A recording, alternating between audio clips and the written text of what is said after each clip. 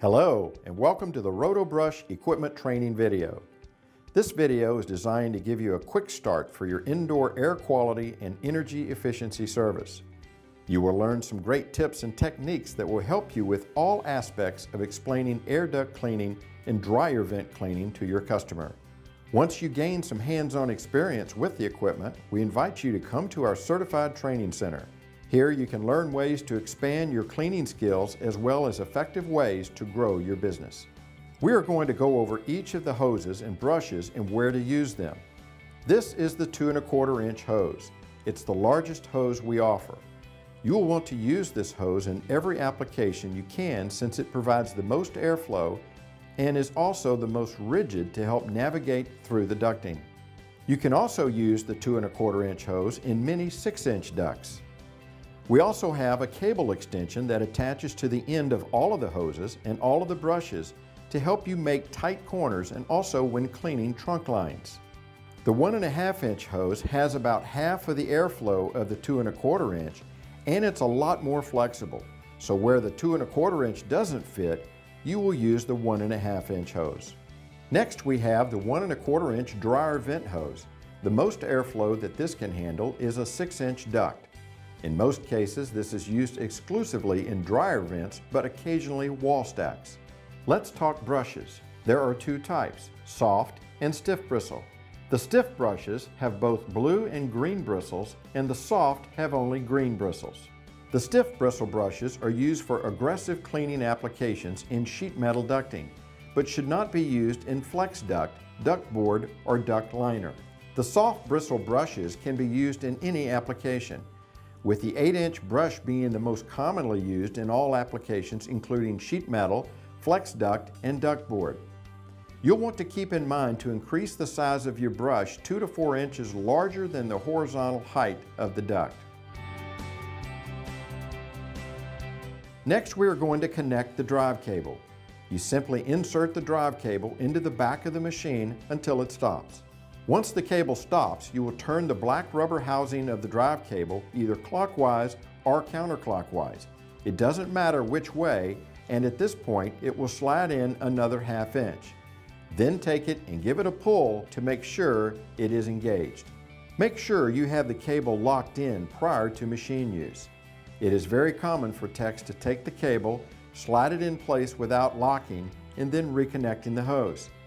Without locking the cable into place, it will just slide right back out. Next, we will talk about filtration. Your machine comes pre-installed with a filter bag and an HEPA filter. These are both located under the lid of your unit. The filter bag can be removed by sliding it out from under the metal tab. There is a flap you can fold over to prevent the spilling of dust out of the bag. As an option, you can fill this bag halfway before needing to change. You can use one bag for multiple jobs or multiple bags per job. It all depends on the application. The HEPA filters will need to be cleaned with compressed air from inside out or contact vacuum from the outside. Never get these filters wet. Make sure your techs do not beat them on the wall because the end cap or glue could break, causing damage to the filter. If the filter gets wet, they are ruined and will need to be replaced. When you arrive at your customer's home, remember that first impressions go a long way. For example, we recommend wearing disposable shoe covers while working. Take time to explain what you will be doing and answer any questions that your customers have. Next, perform a site inspection to develop a cleaning game plan. This includes finding the location of all the thermostats, registers, air handlers, and also to determine the general layout of the ductwork. All central air conditioning and heating systems have 3 main components. The return air ducts draw room air back into the system for conditioning. That conditioning is performed by the air handler, where the air may be heated, cooled, humidified, or dehumidified. Supply air ducts provide the filtered and conditioned air back into the room space. Filtration may occur at the return air ducts opening or at the air handler itself. Understanding the layout of the ductwork is important. You will start cleaning the supply side of the air ducts beginning with the ducts farthest from the air handler. Then clean the other supply air ducts, working progressively back towards the air handler. This ensures the areas you have already cleaned will not be recontaminated. Explain that the central air system will be turned off during the cleaning process. Prior to cleaning the air ducts, you need to prepare the area where you will be working. You want to make sure you have all furniture and/or home accessories away from the area you will be working in. A drop cloth works great to make sure you are catching any particulate, and it's a great way to show the customers you're concerned about taking care of their home. A battery-powered screwdriver is generally the best tool for removing a register. You may find a register that is painted, such as this one, or it may be caulked. Sometimes it may freely come off. If it is painted over or caulked, use your knife and cut away from the corners in. If you go all the way off one edge, you have a good chance of marking the entire wall. After you have removed the registers, you will clean the register and the boot opening. If there are heavy contaminants, you'll want to mark it so you will know where it goes when you return from cleaning it. If the registers are not heavily soiled, use your nozzle adapter and dust brush to vacuum. You may also use a HEPA filtered shop vac. Also vacuum out the boot area. Clean the area as much as possible prior to cleaning with the BrushBeast. If you determine the register covers are going to need more aggressive cleaning, remove all affected and take them outside for cleaning. Let's start cleaning air ducts. First, turn on the vacuum switch. Make sure you don't turn on the brush before it is inserted into the air duct, otherwise contaminants could release back into the area. Once you have the vacuum on and the brush is inserted into the air duct, turn on the brush rotation and start cleaning.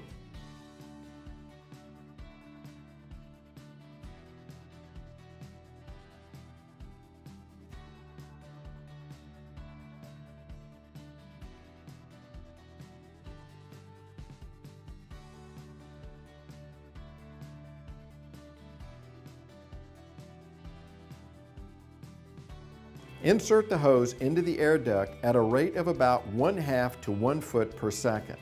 Now, if you are cleaning rectangle ductwork, you need to use the sweeping method to assure you are cleaning all sides of the ductwork. You will sweep the air duct by first inserting the brush and the hose all the way down the duct line. Then reverse the brush rotation to cause the brush to travel towards the other side of the duct. Next, pull the brush back about 6 inches and then reverse the direction again. Repeat as needed to clean the length of the duct. Prior to removing the brush from any air duct, make sure you turn off the brush rotation and move on to the other rooms. Repeat this process to clean all rooms. Once you have cleaned all the supply air ducts, proceed to clean the return air ducts. Next is the return side of the system. Here we have a return grill, which you are going to either have filtration system in the ceilings, walls, or at the unit. Typically, you will have less return than you will supplies in a home. As with supply air ducts, first vacuum the return register as well as the boot area. Insert the brush with the vacuum on and engage the brush rotation. Again, insert the hose at a rate of 1/2 to 1 foot per second. While removing the hose, make sure that you wrap it around the machine. This keeps the work area safe and orderly. This also prevents the hose and cable from binding, which can cause the cable to weaken or break. Throughout different parts of the country, you will see ducts called wall stacks. This is actually ducting that is inside of the home that is sheetrocked in. It will drop down and go off either direction or straight back towards you. It's typically found in bathrooms, but can be found anywhere. In these cases, use your 1.5 inch hose with an 8 inch brush, less the cable extensions, for that could make it difficult. This allows you the flexibility to make this corner without any difficulties at all. Again, it will allow you to go any direction you need to go. And this is a great time to use the directional control to go any direction. Also, many contractors use the cable extensions anywhere and on all of the hoses throughout the cleaning process. In the event that your brush or hose gets hung up in the air duct, here are 3 ways to help retrieve it. The first and most effective method is to simply push the hose 6 inches to 12 inches forward and give it a quick firm pull backwards. This allows the brush to center in the air duct and come backwards over whatever is obstructing it. The next option is to twist the hose clockwise or counterclockwise. This allows the hose to act like a corkscrew and any obstruction can be eliminated. The other option is to change the brush direction via brush control. Let's move on to the cleaning of the air handler. The air handler can be located in attics or crawl spaces or even basements in different parts of the country.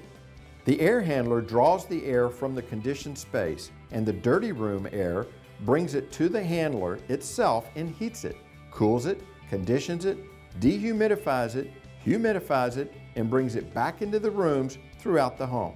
Because of the contaminants that can load up in the air handling unit, it is very important to make sure to topically clean the air handler unit as well. How much work you can do within the air handler will be determined by your state licensing. The coils themselves are a breeding ground for microbial contaminants. Dirty coils can decrease the efficiency of the unit due to buildup of dander, dust, pollen, and mold. Deep source cleaning the system starts with taking apart the air handler. To do this, first remove the nuts and face plates with the 5 30-second nut driver. Be sure to use the shop vac attachments with the BrushBeast unit and/or use a separate shop vac. If you see a lot of accumulation throughout the system, this is probably a good time to actually refer this business to a licensed HVAC contractor that can deep source clean and remove the contaminants within the system. This is also an excellent opportunity for you to develop a relationship and networking with an HVAC contractor for business referrals. While at the air handler, inspect the ductwork throughout the system and look for any cracks, tears, or ducts that are pulled away from the registers. Any mild and minor repairs can be accomplished with aluminum foil tape. Aluminum foil tape is easy to use and apply.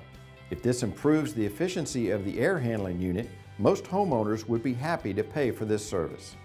Next up is fogging. Typically what we use for fogging is EnviroCon. This is an antimicrobial fungistat, deodorstat, that is ready to use. No water or mixing is needed. Pour this into the fogger. Typically you will want to put 1/3 to 1/2 gallon in. If you put the whole gallon, you just have to carry around the weight because each gallon is enough for about 10 to 12 jobs. Next, tighten down the lid and you are ready to fog. Typically, the rule of thumb is 45 to 60 seconds per 1,000 square feet of room space is how long you will fog through the return. Turn on the fan on the air handling system, not heating or cooling, just the fan only that is controlled by the thermostat itself. Next, go to each return with the fogger. Turn on the machine and turn the valve counterclockwise until you see a light mist. Once you see a light mist, fog for 45 to 60 seconds per 1,000 square feet of room space. If you have multiple returns, you will have to divide that up between each return. Make sure you turn off the valve prior to turning off the motor to prevent spillage. Lastly, install the filter, close the door, and turn on the air handler.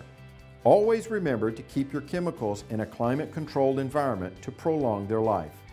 As we discussed, EnviroCon is what you use in your normal day-to-day duct cleanings. When you run across strong odors, fire damage restoration, or remediation type of work, you're going to need something with a little bit more strength. Oxine is basically the same thing as EnviroCon, just a higher concentration. But because of that, there are more requirements you will have to meet. It is all stated in the MSDS sheet. The most important one is use of organic vapor acid gas respirators, which is identified by the yellow band.